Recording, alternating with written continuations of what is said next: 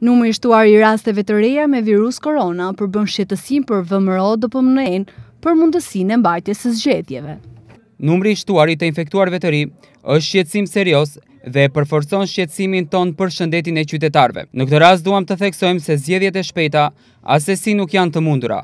Kjo tregon për mos kokçarjen dhe jo seriozitetin e SAE-vit dhe LSDM-s, të cilëve u intereson vetëm shkuarja në zgjedhje për të zbehur rënien e ZAE-vit, tha Dimçe Arsovski, zëdhënësi VMRO DPMN-s.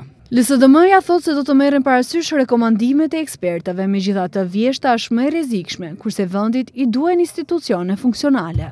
Odgovorno je parlamentarните избори да се одржат во првиот можен рок.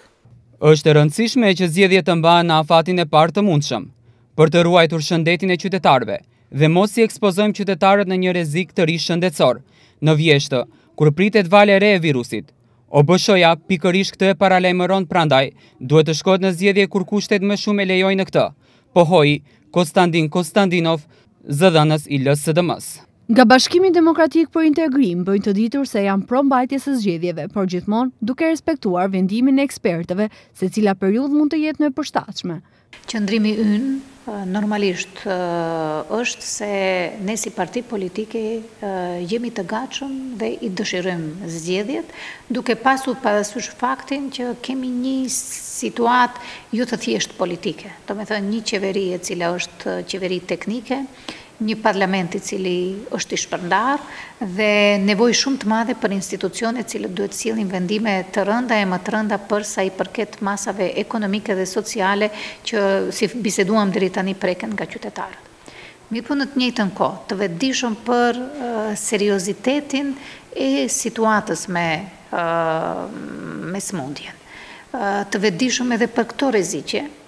Ne si parti politike insistojmë që vlerësim kompetent, jo politik, po vlerësim profesional, të jep Komisioni për smundjen ngjitse dhe institucione tjera kompetente profesionale të cilët do të japin një vlerësim për cilin në bazë të cilit mandej do të cilët vendimi politik për shkuarje në zgjedhje me qëllim që të jemi korrekt me faktin që shëndeti i qytetarëve ka rëndësi dhe ne kemi përgjegjësi ndaj asaj çështje. A do të vlej këtë radhë parimi fituesi me fituesin?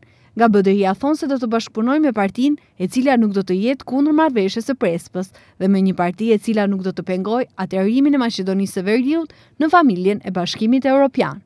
Çështjet apo debatet që janë hapur lidhur me këtë parim janë debate që vinë prej vitit 2016. Ai është, nuk mund të themi që nuk është një moment i debatit, po ajo që ne kemi orientim janë pikat edhe standardet politike, do me thënë që ne i kemi ripërsëritur në kongresin ton të dhjetorit, që do të thotë se parti politike e cila dëshiron që të bëj koalicion me Bashkimin Demokratik për Integrim, duhet që të mos kontestoj marrëveshjen e Prespës, marrëveshjen e Ohrit dhe marrëveshjen me Bullgarin, si dhe orientimet NATO dhe europiane të këtij vendi. Me thënë, ky është një moment shumë i rëndësishëm që do të përcaktoj orientimet dhe koalicionimet në të ardhmen. Komisioni për sëmundjen ngjitse nuk ka rekomanduar konkretisht se cila periudhë është më e përshtatshme për mbajtjen e zgjedhjeve, por ministri Filipçe deklaroi se periudha paranesh pritet të jetë e qetë. Komisioni publikoi protokollin për zgjedhjet e cila parasheh masa të veçanta kujdesi.